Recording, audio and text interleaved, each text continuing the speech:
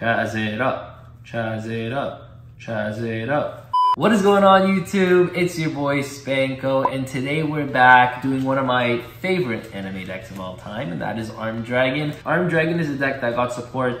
It was actually a while ago now. I was gonna say recently, but it's actually been some time. But I think this deck as an OTK deck can be fun to play in today's meta. And there's multiple ways to play this deck. So there is the Dragon Ruler way, there is the OTK way, there's a pure version. I personally like playing the OTK version, but until we get some more of the Dragon Rulers back, maybe if we get Tempest back to more than one, then at that point we'll play the Dragon Ruler build. But for now, I think the pure OTK build is the best way to go. So with that being said, I want to bring you guys my OTK Armed Dragon deck profile for today's format. Let's go. So we're starting off, of course, with 3 Armed Dragon level 3, 3 level 5, and 3 level 7, also with 1 level 10. So this is the ratios in the lineup that we're using. These are the most important cards. They all get you into each other, and it's really important to be playing all of these. Now, level 10 is not the greatest, honestly. He's a cool big body that you guys can summon, but a lot of the time, 7 as well as this card, actually this is one of the most important cards of your deck, 3 Pile Armed Dragon. These two are like where you kind of want to get to. The level 7s are really important in this build and in this deck, so that's why of course we're maxing out on all of these for consistency, and this kind of like is your big boss if you end up making this guy, right? So that's it for the Armed Dragon monsters, and it's really important to play all of them. How their effects work essentially is you get rid of them and an extra monster. This one specifically needs a wind, but the rest of them don't. But these guys, you pitch a monster and then you level up essentially, so they level themselves up. It's really important because they all get effects as well when they go to the graveyard. So they essentially add cards to your hand and whatnot, so they're all consistency cards. So them on top of being their main monsters that you're leveling up into are also all consistency for you, so that's really important. So that's it for the monsters, but then we are of course also playing 3 Armed Dragon Flash and 1 Armed Dragon Lightning. Flash is essentially just an E-Telly for the deck, so you're just playing the 3 E-Telly. And this is a really good card that you want to search a lot of time, that you can just kind of sit on, text your cards, it does other things for you, so it's really nice, right? So that's it for the Armed Dragon specific engine. However, there's a lot of other cards that synergize so well with Armed Dragon. So Wind monsters synergize really well, level 7 monsters synergize really well, right? So that's kind of what we're aiming to do here. So of course we have the 1 Tempest and the 1 Blaster. You need to be playing 1-on-1. Unfortunately, they're just at 1-on-1 right now. If Tempest come back to more than 1, then this deck can actually kind of low-key be cracked. But for now, I think 1-on-1 is it's all you can play, and it's you have to be playing it. They're extenders for you. They only need dragons. Tempest, of course, needs wind. This needs fire. But technically, they can just use dragons, so they're just extenders. And they're really easy to pitch. If you draw these and you pitch them with your Armed Dragons, it's really nice getting these in the graveyard for you as well. And then them being bodies for you is really nice for some of the other plays, because again, it's a level 7. Level 7 is really important because it makes you rank 7 plays. It actually even makes Synchro 10 plays potentially for you, which is really nice as well, right? So these two, of course, you're playing.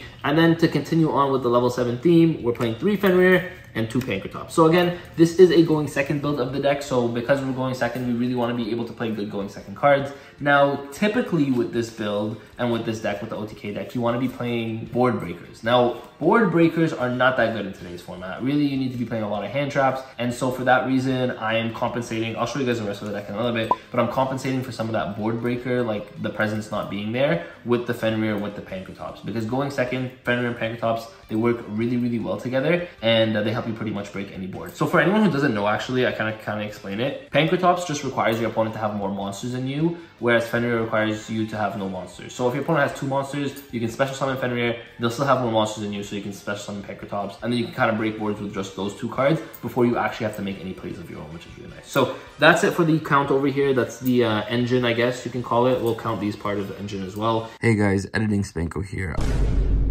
I just want to say that Fenrir also synergizes with the deck because he gets an extra monster to your hand. You can special summon Fenrir, get another Fenrir, and the extra monster in your hand is really important because your Armed Dragon monsters need to pitch monsters for their effects. So it gets you an extra monster, which means that you have more fodder for these guys over here. So that's why this synergizes really well with Armed Dragon. So that's kind of like the engine over here, right? Very consistent, I would say. It's really powerful, really. It's not that... The only thing this deck kind of holds to is like Ash, because you're like losing a bunch of cards to get other cards, but it's still really powerful and it's very consistent. Speaking of Ash, we're playing a lot of hand traps. So we're playing 3 Ash, we're playing 3 Bell, we're playing 2 Mourner, and then we're playing 3 Veilers. So that's our hand trap ratios, and I actually really like these ratios. You call that Veiler? Did I say Veiler? You call the Imperm Veiler. Sorry, Imperm. Not Veiler. I'm not gonna cut that part out.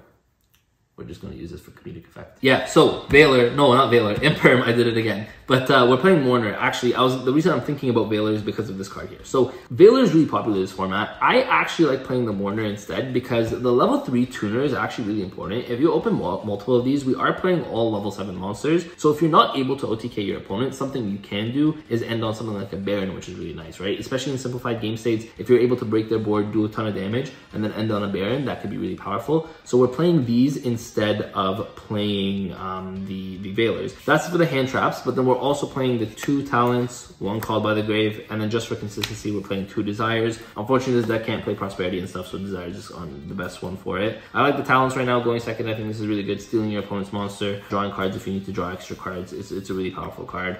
And yeah, I really like these ratios. I think these are really, really nice. The best hand traps, I think, in the format, other than Shifter, but you can't play Shifter in this deck. So these are just the best hand traps that you guys can be playing. So that's it for the main deck. I believe it's 40 on the dot. And then for the extra deck over here, we are playing just rank 7 packages. So we're playing the Dark Arm, playing the Red Eyes. If you don't OTK your opponent, but you leave them on low life, you can make this. Then for an OTK package, we're playing 2 of the Rebellion as well as 2 of the Overlord. This is just an OTK package for you. When you need to make this, you just go for game. And then of course you're playing the 1 Zeus as well. You know, playing Extinct Monsters, play Zeus, very powerful card. Then for the Link monsters, we're playing IP, SP, Unicorn, BLS. BLS because all your monsters are level 7 or up, so this is really easy to make like kind of like a boss monster, like a little untouchable guy. And then we're playing 1 access code, 2 seals, of course, because this is a dragon deck. And then lastly, because we can, we're playing Baron. So Baron is really good because nothing actually in this deck locks you out. And because you're not locked out into anything, if you make Baron with one of your 7s in a level 3, you're kind of, especially in a simplified game state, it's absolutely insane. So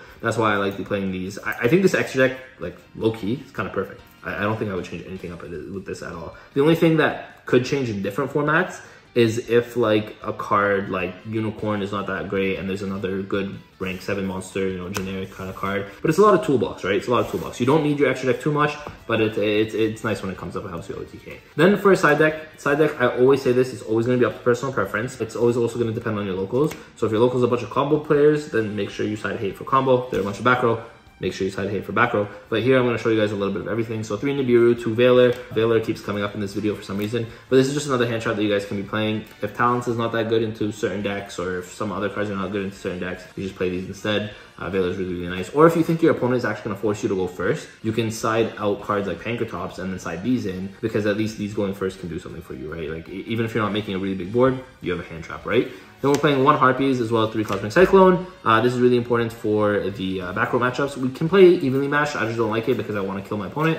And not in game, please, in game. But yeah, I wanna win the game, so I'm not playing evenly. We're playing these instead. And then for going first, you saw that we're playing Seals, right? So when you're playing Seals, you have access to cards like Amorphe Sloth and Quackimero Drago. Now Drago's only really good into light and dark matchups, so you don't play this one into everything. This one is pretty much good into everything, because you just summon this, you're locking your opponent out, and it is at 0/0, so they would have to attack over it before they're able to even do anything. But you know, forcing them to use their battle phase means they're not going to be able to end your turn right there, or win the game right there. And then it's just a really good card in that sense. So that's why the Sloth, and then this locks out a lot of decks as well. And then lastly, for going first, 3 Solemn Judgment. Just the best going first card in the game, honestly. You know, if you're forced to go first, you make a little bit of a board, they want to break your board. Solemn Judgment is just the best card in the game. So that's it for the deck profile. I hope you guys enjoyed. That is Armed Dragon for today's format. Again, I think it's very, like, some of it's very standard. I hate saying that word, but some of it is very standard, like maxing out on the Armed Dragons. The only thing that really changes with these kind of decks is whether you're playing board breakers or you're playing hand traps. In today's format, we need to be playing hand traps,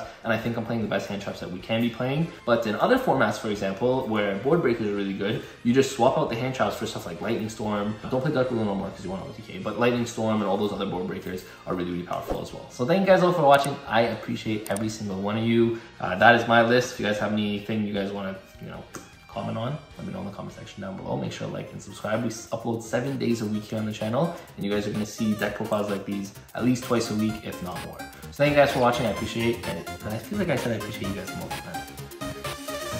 Yeah, I gotta go. Peace.